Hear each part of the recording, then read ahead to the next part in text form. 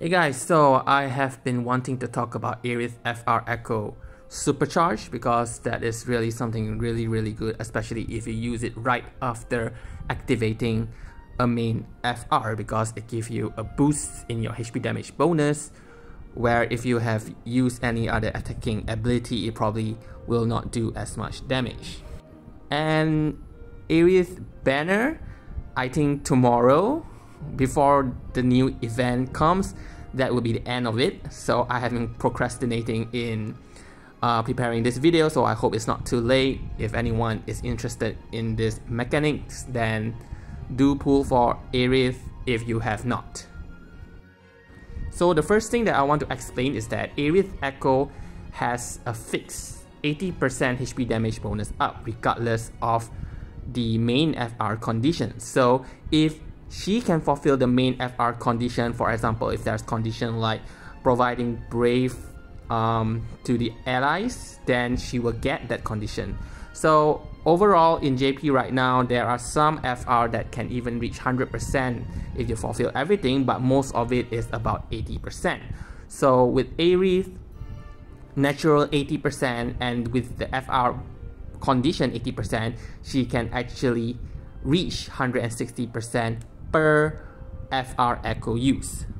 So there are some characters that have very easy condition for her to fulfill, so basically I want to talk about that in this video.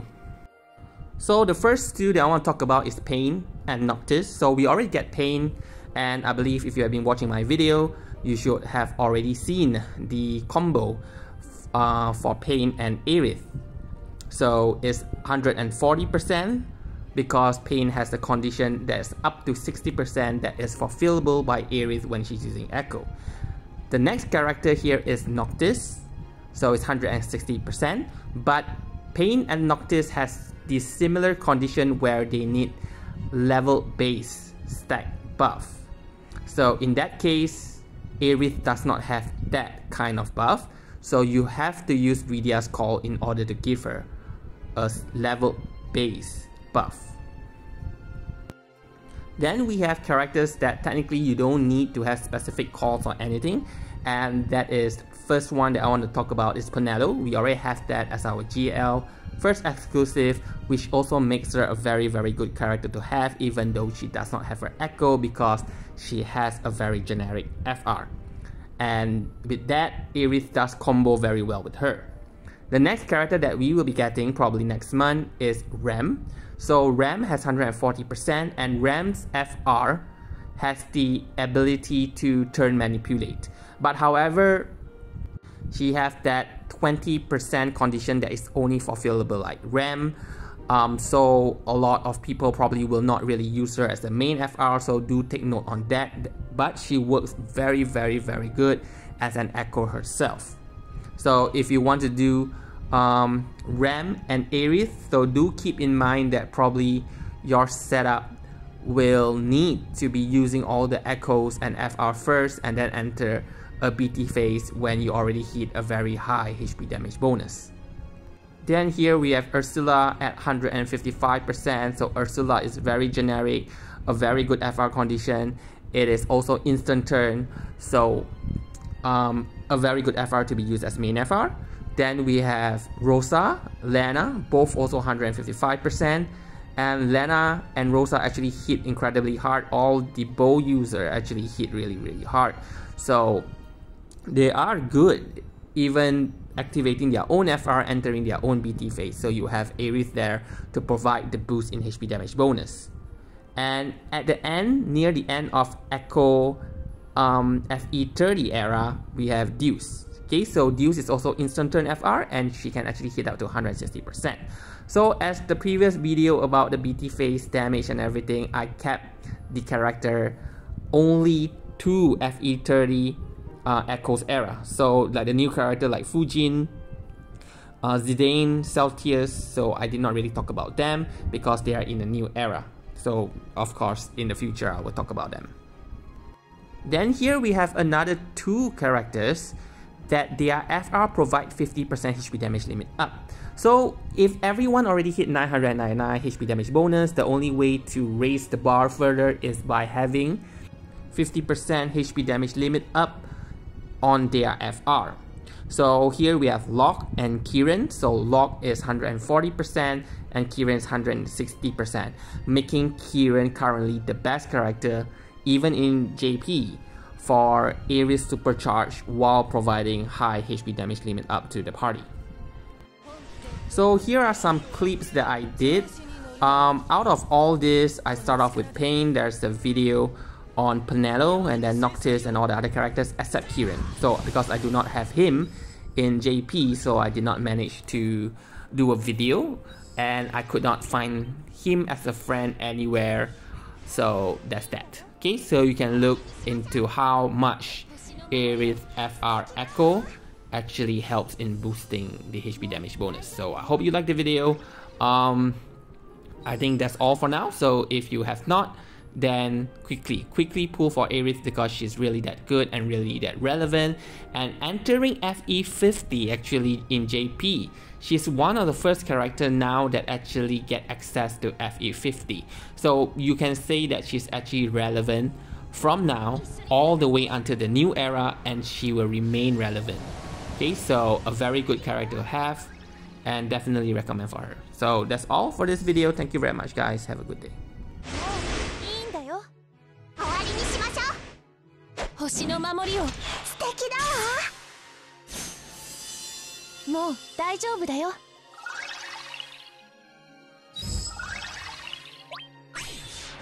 頑張ろう。盾ごとの音色を落ち着いて。よし。心に響け。私だって。はあ。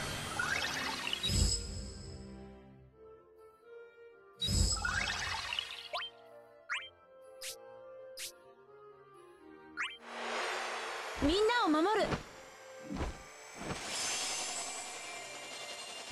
えい。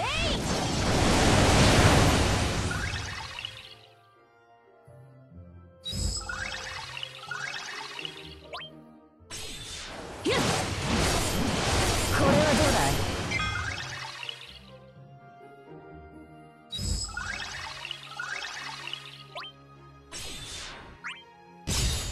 ここで蹴りつけてやる。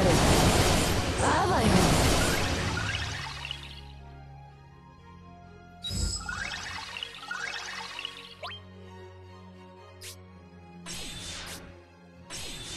ういいんだよ。終わりにしましょう。星の守りを素敵だわ。もう大丈夫だよ。全部出し切る。勝とうぜ。止めらんねえぞ。いくぜー。てあしゃー。勝ちてえんだよ。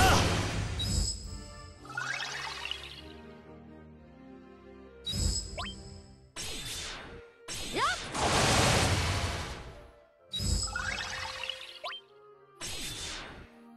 しっかりね。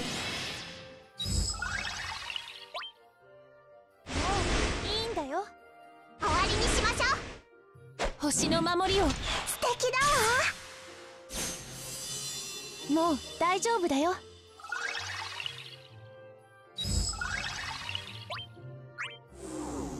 一緒に戦って。ありがとう。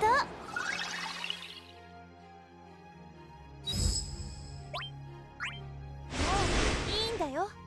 終わりにしましょう。星の守りを素敵だわ。もう大丈夫だよ。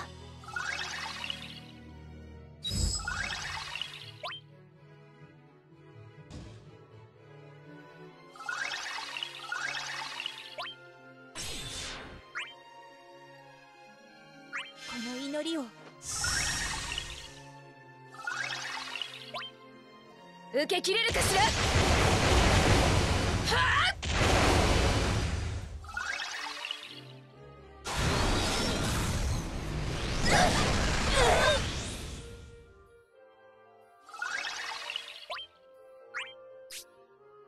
皆様を守ります。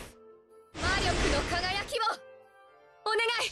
父上の高みに強き心で光を振れ。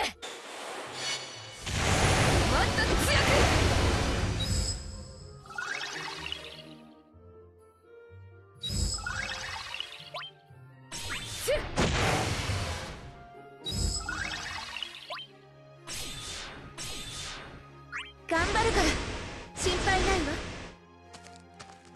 これならみんなを支える。信じてる。大丈夫だから。そこです。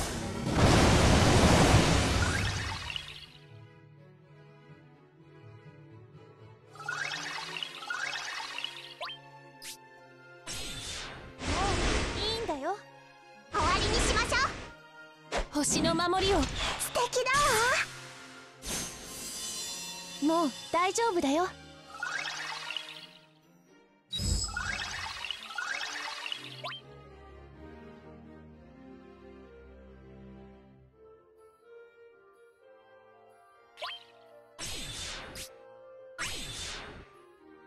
頑張るから心配ないわ。これならみんなを支える。信じてる。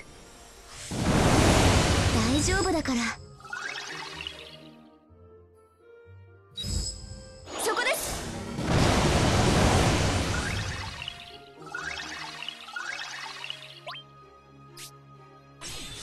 もういいんだよ。終わりにしましょう。星の守りを。素敵だわ。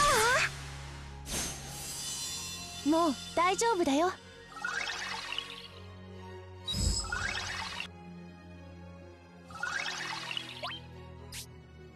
がさない。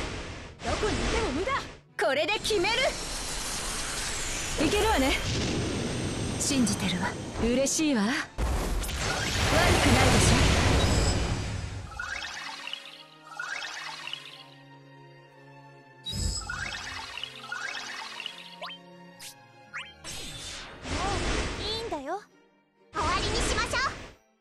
星の守りを。素敵だわ。もう大丈夫だよ。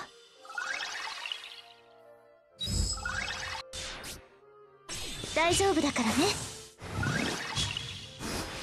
はあ。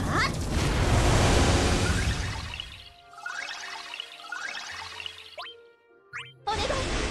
舞い散れ。さあ行こう。うん。研ぎ澄まして。後ろは守るから。ありがとう。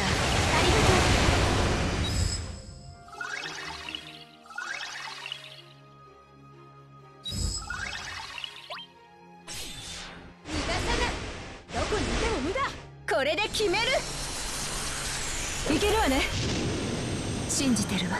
嬉しいわ。悪くないでしょ。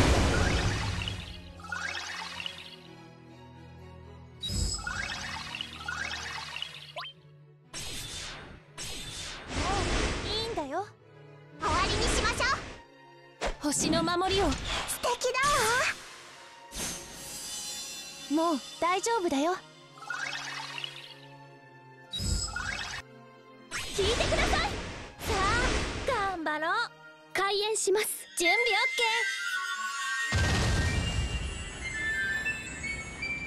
やったね。素晴らしいです。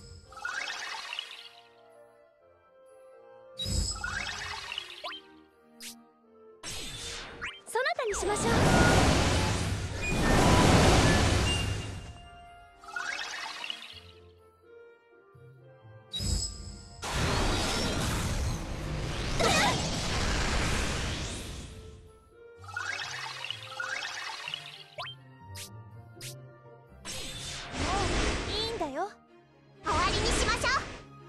星の守りを。素敵だ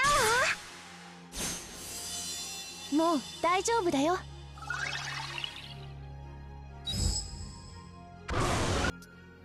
逃げ場はないぜ。準備はいいか。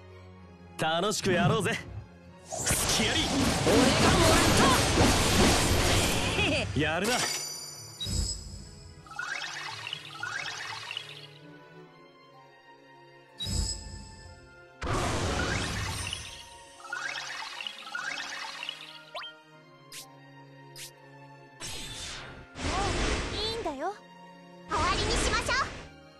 星の守りを。素敵だわ。もう大丈夫だよ。